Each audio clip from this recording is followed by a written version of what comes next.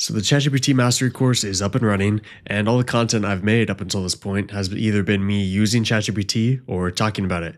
So it's time to hop off the ChatGPT train and touch on Google Gemini, the AI creative powerhouse and the go-to for AI videos and images right now. That is our focus today. I'm going to be teaching you the Google Gemini interface, all the tools and buttons and gimmicks and what they all do at a basic level so you understand how to navigate Google Gemini and use it and get the full value out of it. And make sure you're not overlooking or neglecting anything, which would really suck, especially if you're paying for it. And if you're not paying for any AI in 2025, I don't know why you wouldn't be, but if you're not, then definitely consider paying for Google Gemini and any subscription with it. It is a top contender right now, and it is definitely worth your money. So give that some thought. Okay, so what is Gemini?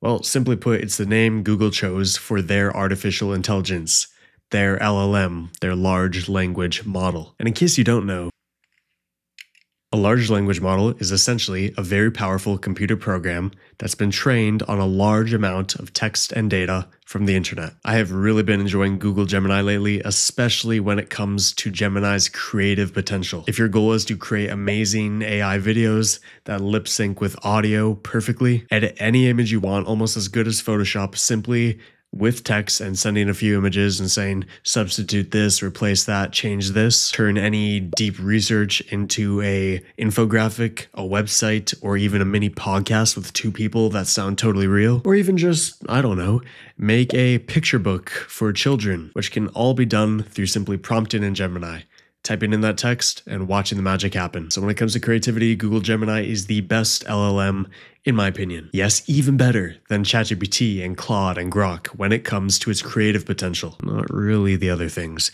even though it's great at the other things too. Okay, so that'll suffice as a good introduction to Google Gemini before we dive in. And now I'm going to walk you through from the left to right, the Google Gemini interface. Okay, so welcome to Google Gemini. This is the interface when you sign in, and it is currently September 3rd, 2025. So this can change over time, but this is how it is now, and hopefully it doesn't change too much. Let's go left to right here. So if I expand the menu, this is where you can see all your recent chats. This is where you can click to start a new chat, or you can start a temporary chat. This is where you can search up any of your chats, and then you also can collapse that. Let's just select new chat. And this is a feature they're pushing for people to test, which is Storybook. So that is simply where you type in whatever, give it whatever story, and it creates a picture book with text and the whole thing out of it. Kind of nuts. And gems, you might be wondering, what the heck is that? Well, it's like GPTs in ChatGPT. It's customized versions with special instructions and files and stuff of Gemini that Google has made, other people can make. You can make your own here, give it your instructions, add extra files for reference, give it a name, and keep coming back to that. So I guess you could consider this as a project or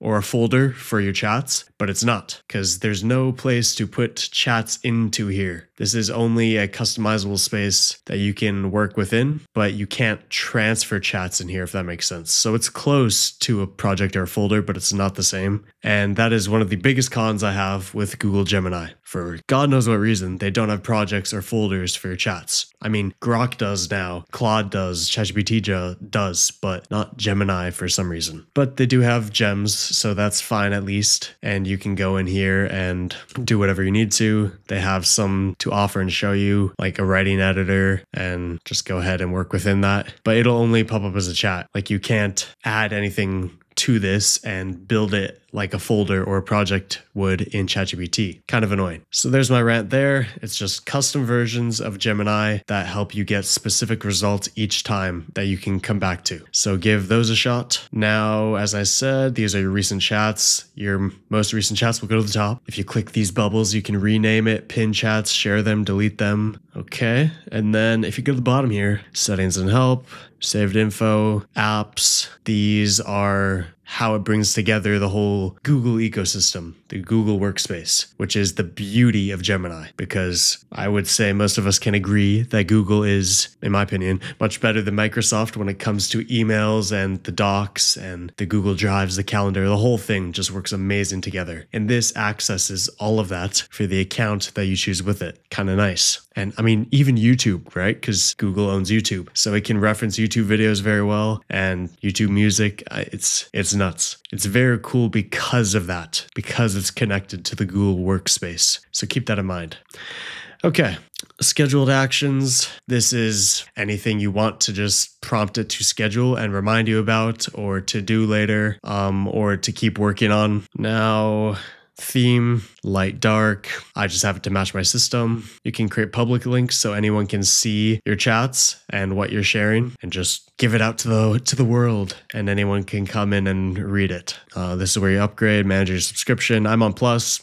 Didn't go for Ultra, but I think all I need is Plus for now, because I'm also trying to learn Claude and Grok too. So I'm paying for a lot. And then help center privacy, send any feedback of what you want to improve or any advice you have, which does help them. At least I like to think it does, that they reference it and say, okay, we should maybe add folders like Peyton's saying, and then they can organize the chats. Wouldn't that be something?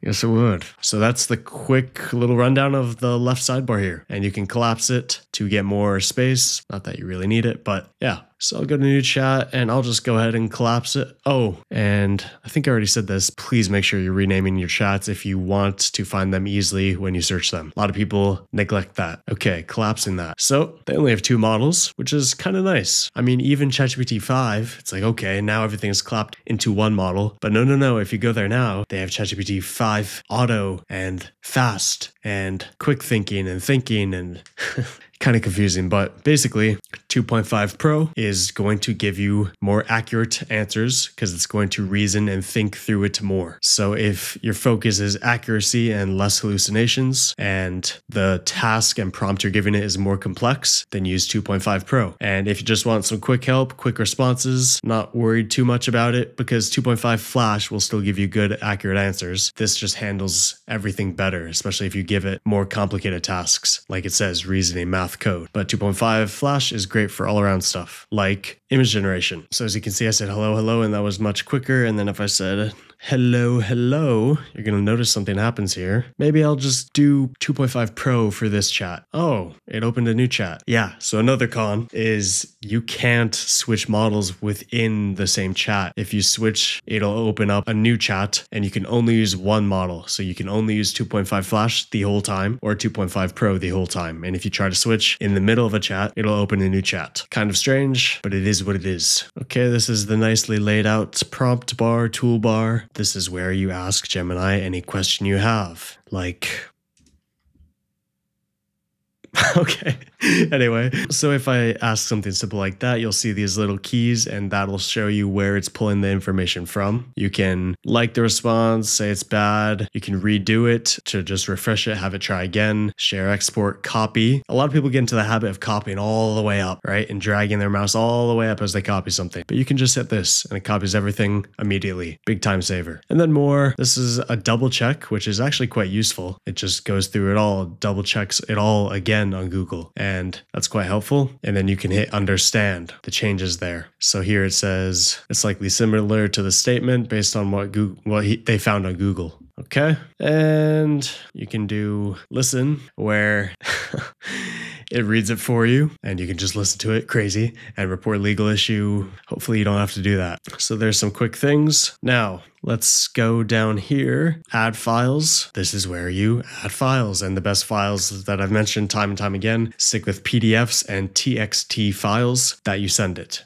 or images. All that stuff handles very well. You can add from Drive, which is pretty awesome. It can just pull up to Google Drive and it's all connected through Google, which is so good. You can import any code you need to from GitHub or what have you. And yeah, That's the plus file. You'll use that to provide it context to give it better answers. Now tools, this is where the creative potential shines and it gets fun. So you have deep research where it thinks for a long period of time, gives you a giant spit out answer. It's just more thorough research. It's going through a bunch of sources, like hundreds, and pulling from them and going through them and reading them in accordance with what you're asking it to do. And it spits out this giant document that you can refresh, read through, look at all the sources it pulled from. It's great. Create videos with Veo 3.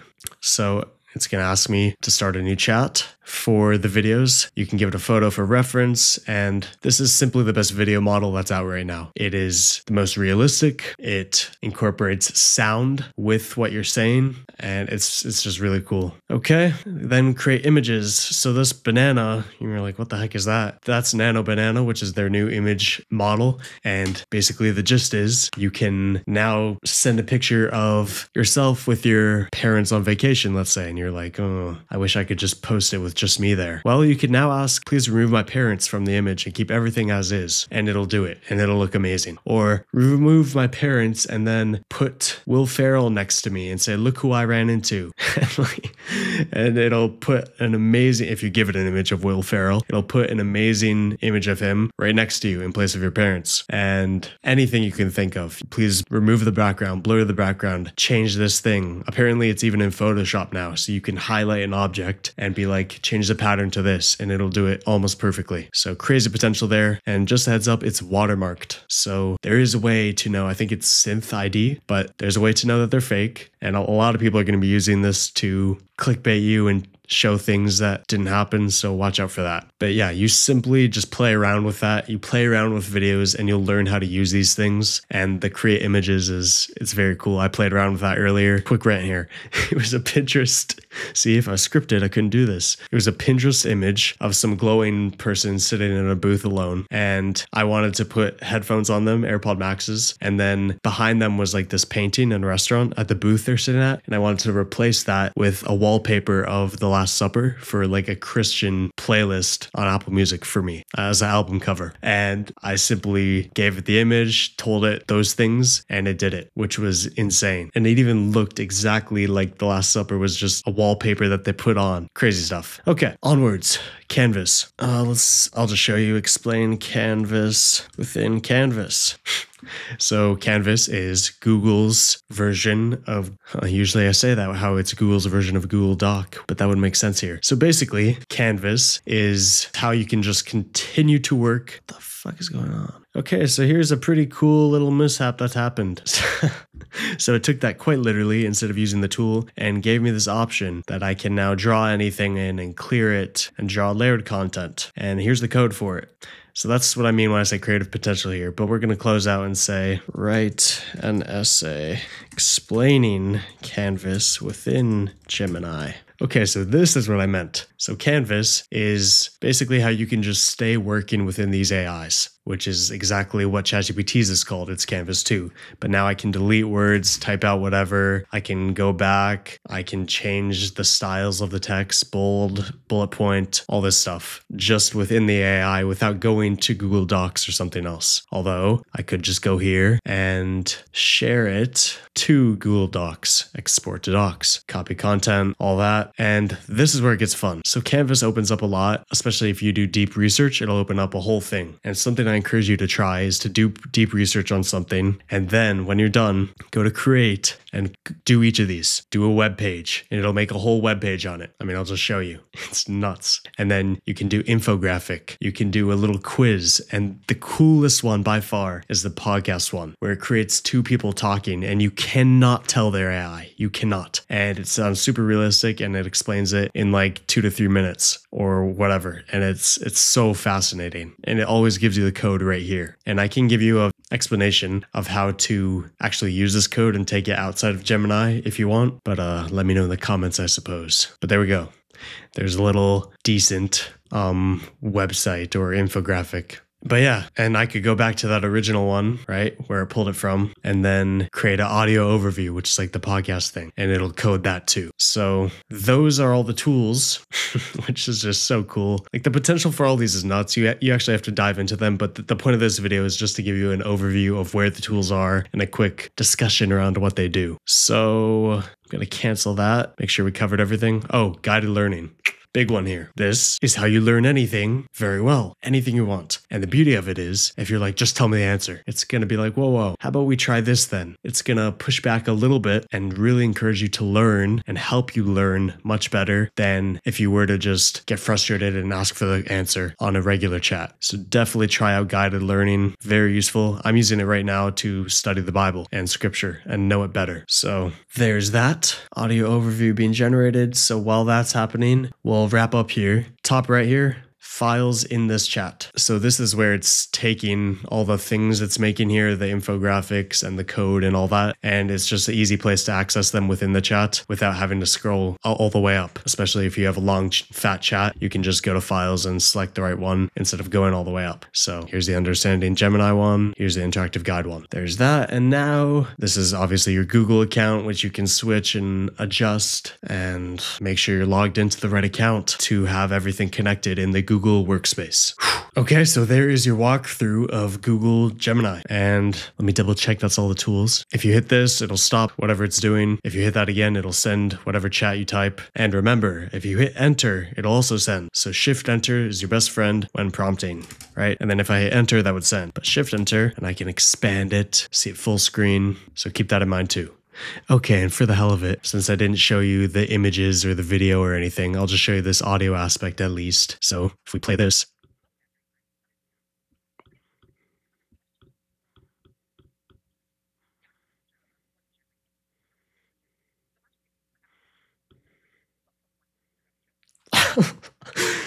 Like we're cooked. That is so good. I can't get over that still even now, and you can download it.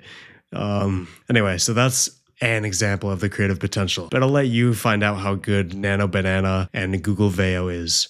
And guided learning too. I mean, that's just the beauty of Gemini. It's fun. It's play in a way. So there you have it. That is the interface of Google Gemini and what all the tools and buttons and things do. Quick overview. I'll make sure I'll show you more next time. And you guys can reach out in the comments if you want any specific tool highlighted and me walking you through. Maybe you want me to go through Nano Banana or Google Veo 3. Just let me know. But like I was saying, Google Gemini is just fun. It's possibly the most fun I've had with AI, which is weird saying, but it just lets you test out and let your creative juices flow by trying out this AI generation and this image Nano Banana adjuster and things like the little podcast clip you got a taste of. And it's fun, it's play. And this idea of play, a lot more of us could use in our lives and helps us learn and enjoy learning. So think about that. Before I leave you, if your AI tool of choice is ChatGPT, then I have a paid offer for you below. It is paid though. And there's another paid offer, which is my AI mentorship, which has launched. I'm excited about that one. That's my main business. So if you want to check that out, there's the paid links. And above those, I'll have some free links, which are just some free value that you can dabble in. And you can check those out too. And on this topic of creativity that we've been talking about, writing is one of the best creative forms of expression. And I've learned how to leverage AI with my writing to make my writing just amazing and higher quality, more output, and to refine it and improve it. So if you want to learn how I do that, then watch this video here. Okay, that's all I got. Give Google Gemini a try. Thanks for watching. Peace.